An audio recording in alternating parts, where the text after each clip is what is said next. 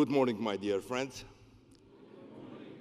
I am from Bulgaria, and that is the reason I want to first of all thank Nigel Farage and Boris Johnson to give me the opportunity to park my horse and cart here in Westminster.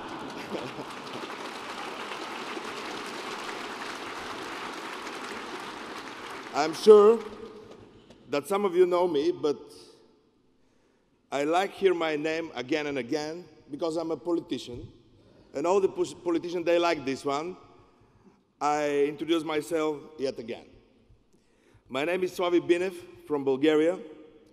I started life as a sportsman, reaching the title of European champion in Taekwondo more than 20 years ago, of course. I then became a businessman and become one of the most successful in Bulgaria. And I have 5 children, and I have also become a grandfather. And despite all this success, I didn't stop. Some said I was mad, but when I entered politics, I really understand what it means to be a real fighter. Since 2007, I have been a member of the European Parliament, and thanks to Nigel, from the end of 2012, I started to be a vice president and a member of the Bureau of EFD group.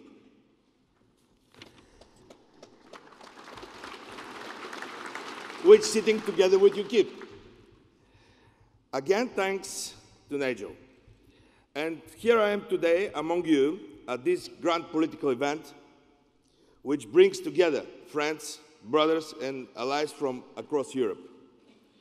I'm glad to see people here of many different ages. This is the best compliment for the anniversary of your party. And I congratulate you on your 20th anniversary. I'm glad that the development of UKIP continues to progress. To start from the scratch and to win millions of followers in less than 20 years, it's a remarkable achievement. And this is in a country with political parties with old traditions, such as the Labour and the Conservatives. UKIP has shattered the political status quo in the United Kingdom and has established itself a leading force at the national and European level with followers across Europe, including in my country. And as I mentioned Bulgaria, most probably you have heard about the anti-government protests in Bulgaria. I do not glorify myself, but I'm proud of the fact that exactly 1 year ago, along with my partners and brothers from the National Front for the Salvation of Bulgaria, NFSB in short, who are here today on the balcony, because that's the European Parliament tradition. The special guest should be there. Mr. Valery Semyonov, which is the president of the National Front of Salvation for the Salvation of Bulgaria and also for all this alliance, we made it, and Mr. Dancho Hadziev, who is the co-president.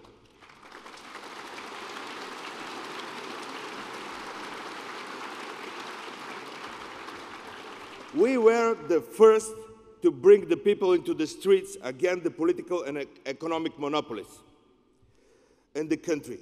And I'm glad that with those protests, we have shown that you should not let fear rule your life. 1 month ago, we did something very important. We took another step forward. My party, Proud, merged with the NFSB, and we formed a new alliance, which is the biggest hope for Bulgarian people. It is gaining more and more success and more support. Our union aims to create a real Eurosceptic, right-wing, patriotic coalition, able to beat the political status quo that has existed in Bulgaria for 24 years now, and to show people that there is an alternative. Our main goal is to work for the development of Bulgaria, to break the economic monopolies and to bring Bulgarians back to their homeland. This is our biggest mutual battle together with Nigel. Bulgarians should become wealthy tourists and not poor slaves that flee their country and become a millstone that burden the richer country like yours.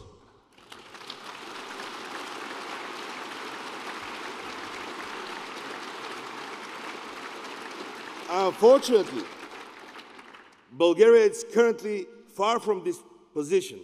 As I already mentioned, the political scene in the country is like a theater that just changes the core. The political monopoly in the recent years created an economic one. Together they control everything in Bulgaria. They are the directors of the Bulgarian political scene. To picture the attitude of Brussels to Bulgaria, I'm going to use the following British joke. A gentleman speaking to his manservant. Charles, something in my shoe is killing me. See what it is. A stone, Sir John. And what is this stone doing in my shoe? Charles. It is killing you, Sir John. Perhaps you understand me. The stone is the hypocrisy of Europe. But nobody wants to solve this problem. If you apply this to the European Union, I can say that it is successfully playing its role of a stepmother, who is good to some and bad for the others. I will tell you something from the communist time, but implemented today by the traditional parties like EPP, the Socialists, and the Liberals. The parties from the status quo jokingly ask the Bulgarians how they are feeling. Jokingly, the Bulgarians answer, "We are feeling fine."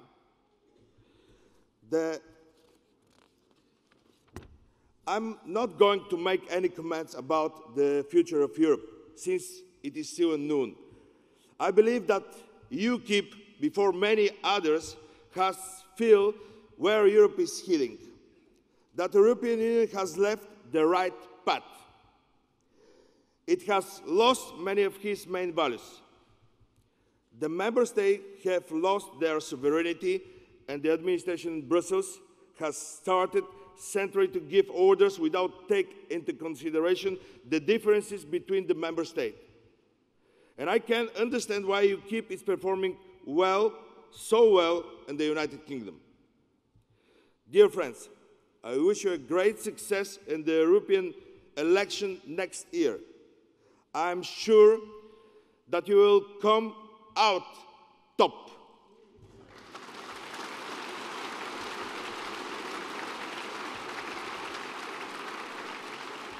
Even Mr. Barroso seems to think so. And he said, I was at the plenary when he said this one. Together with my new alliance and with other Eurosceptical members, I believe that our political group in the new European Parliament will become mainstream. Why not the third largest political group, which means much more influence in the running of the institution, with important posts such as Vice President of the European Parliament and chairmanship of the committees and delegation. Together we will be able to change the way in which the institutions work.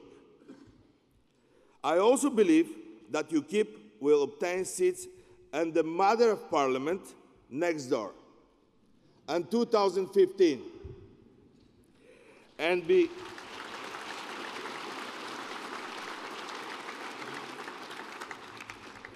influential in the formation of your next government. And on that note, I would like to tell a final joke set in the future. A woman phones David Cameron and his mobile phone in September 2015. I would like to speak with the Prime Minister, please. Cameron answers, but I'm not longer Prime Minister. She hands up, then phones again. Can I get the Prime Minister, please? Cameron replies, but I already said, I'm not the Prime Minister anymore. She hands up, then calls again. Please, could I speak to the Prime Minister? Cameron getting a bit annoyed. Ma'am, I told you, I'm not longer Prime Minister. The lady says, I know, but I just love hearing it again and again.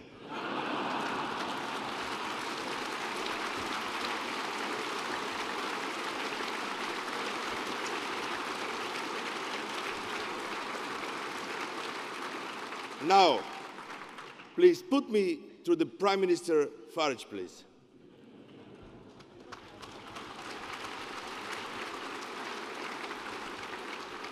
I wish you every election success.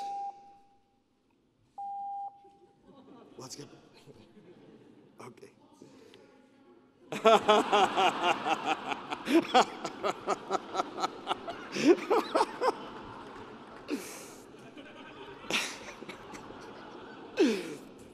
I wish you every election success, which for me it's not less than first place.